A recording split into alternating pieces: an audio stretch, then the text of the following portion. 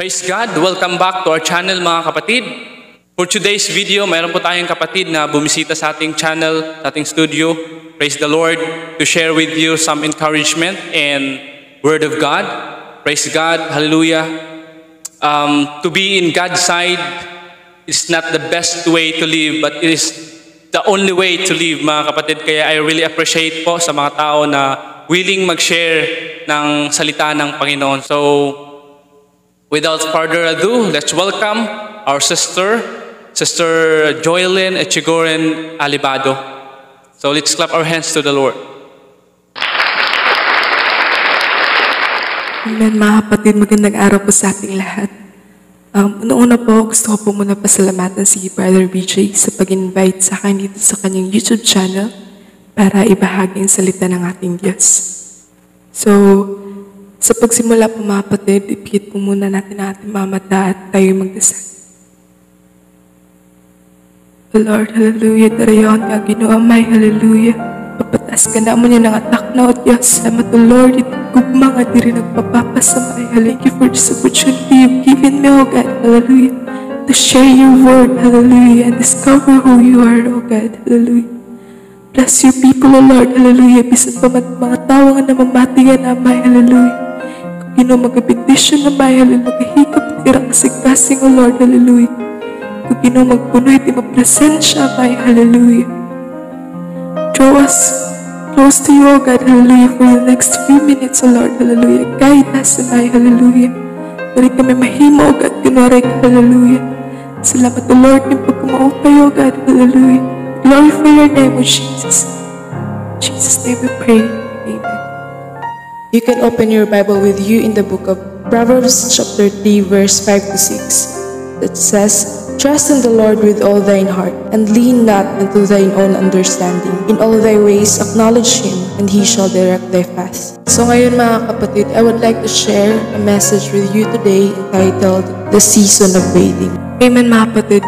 Madali ang paghihintay kung alam natin kung kailan darating o mangyayari ang hinihintay natin.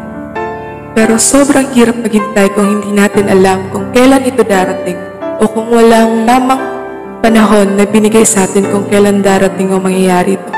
Yung tipong halos walang kasiguraduhan kung may kasagutan pa ba dito. Kaya naman mga kapatid, I want to tell you that faith is definitely needed in the season of waiting. Faith is needed sa mga panahon ng paghihintay, kagaya ng paghihintay natin sa pagbalik ng ating Panginoon. Hindi natin alam kung anong taon, buwan, o araw ito pwedeng mangyari. Hallelujah. Kaya naman, we need to strengthen our faith by hearing and hearing of the Word of God and by praying. Mga kapatid, huwag tayo makakalimot magdasal.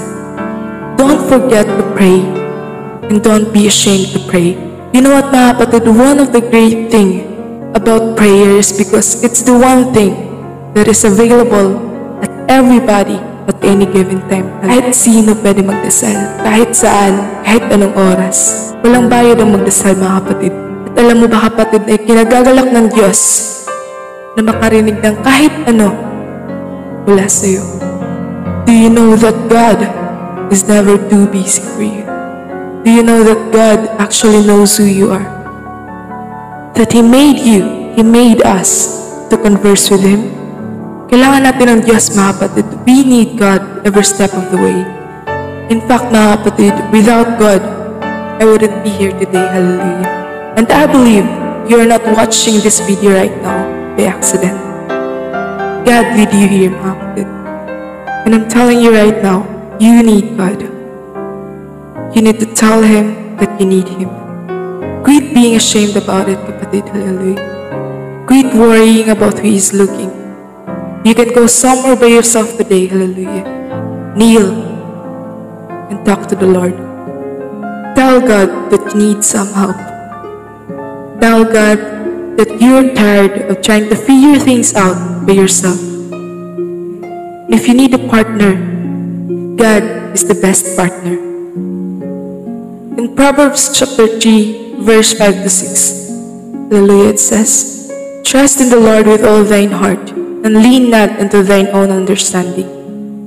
In all thy ways acknowledge Him, and He shall direct their paths. You know, we all suffer, don't we? We all go through things. And the very first thing that we wanted to do when we're suffering is we want to run. We want to get away from it. Gusto natin takasan ang paghihirap, mga kapatid. I don't know what you're going through today, but I want you to know that God knows what you're going through. He knows every little bit of pain that you've got. Hallelujah. He knows every tear that you've cried. Siguro maraming beses ka na nagtanong sa Kanya kung bakit. Like, why Lord? Bakit? Bakit kailangan mangyari sa akin to? Bakit wala kaming makain? Bakit nawalan ako ng trabaho? Why did my loved one died? Why is this happening to my family? So many whys, mga kapatid. But for now, hallelujah, let us set aside all those whys and trust the Lord with all our heart. Many people wanted to know, why do we have to endure this? Bakit kailangan natin magtiis? Many people ask God, what's your plan? Bakit may pighati, Lord? In this world, mga kapatid, we will have tribulation. And we can't deny that. At ito natutunan ko, mga kapatid, in times of tribulation, we just need to change our mindset. You need to recognize that whenever you're in a season of struggle, God is letting you grow. God is preparing, is getting ready to open up the windows in heaven, hallelujah, and pour out the blessings upon you. So do not lean in your own understanding, kapatid. Trust Him. In all your ways, acknowledge Him, and surely He will make straight your paths. Be patient, kapatid. Let us be patient, because everyone has to wait. Everyone has to endure. Dito ang sinabi ng Diyos on what will happen to you if you do wait.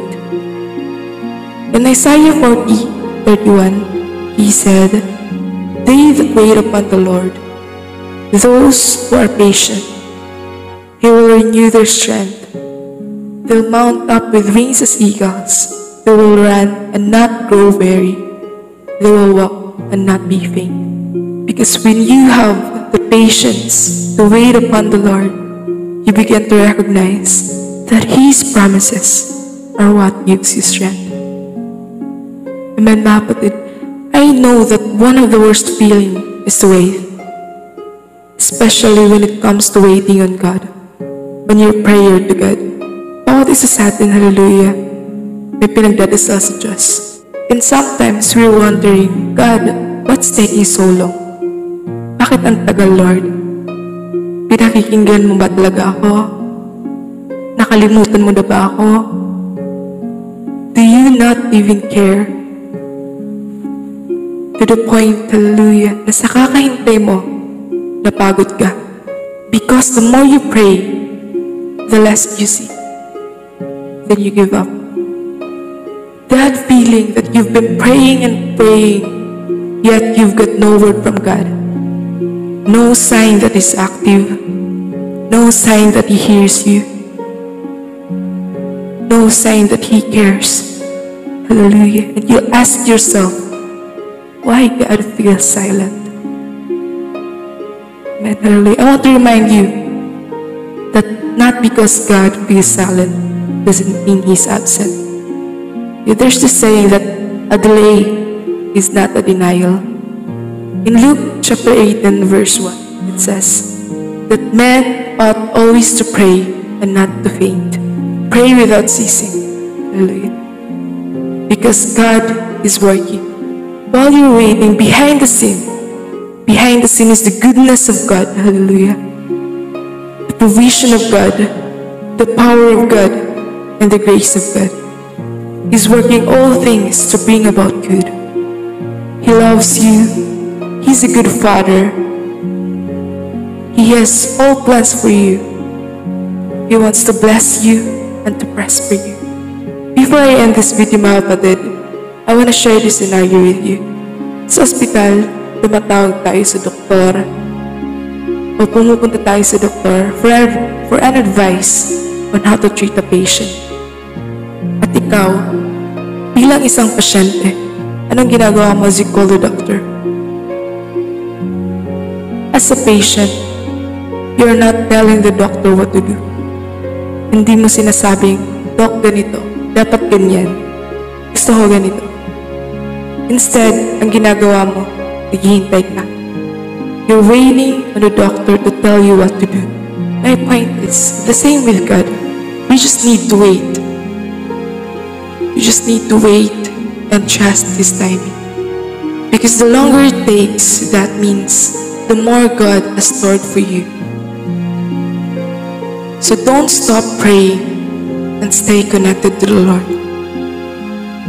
And if you are praying for your situation right now, I want you to know that God is working on your life right now. He heard all your prayers and is working in your situation. If what you're praying about isn't changing, then God is using that situation to change you. If it's not working out, then it is working out something on you. Just remember, hallelujah, that all things work together for our good.